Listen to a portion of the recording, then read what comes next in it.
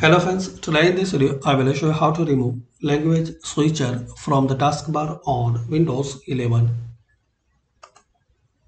So firstly click on start, then settings. Now here click on time and language.